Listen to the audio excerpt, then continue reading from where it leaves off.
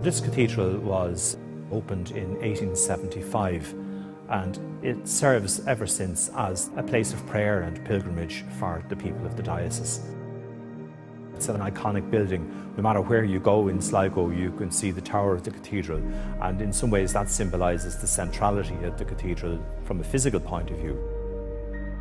But I think if you meet the people coming here to Mass, among them are people who have celebrated their marriages here, people who have come here for their children's baptism, or indeed who were baptised here themselves.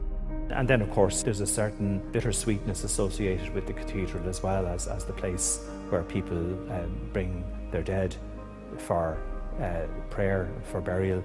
And it's, in that sense, a very sacred space for them because they associate it with those last precious moments with the loved one.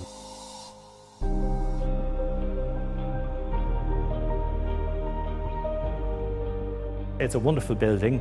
Like all buildings, of course, it has challenges associated with maintaining it for the celebration of those very important moments in our lives. The cathedral has obviously suffered quite a lot from the effects of the weather. It's been standing up there higher than most of the buildings around it for over 150 years.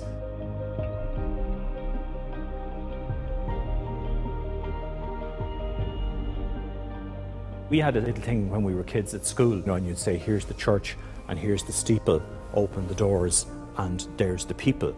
And of course, the real meaning of the word church is the assembly. The church building is only called the church because it's the place where God's people gather.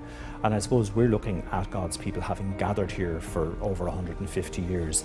Our parents, our grandparents, our great-grandparents, and we look forward to our children, our grandchildren and our great-grandchildren gathering here in the future and celebrating their faith and hopefully praying for us here as well.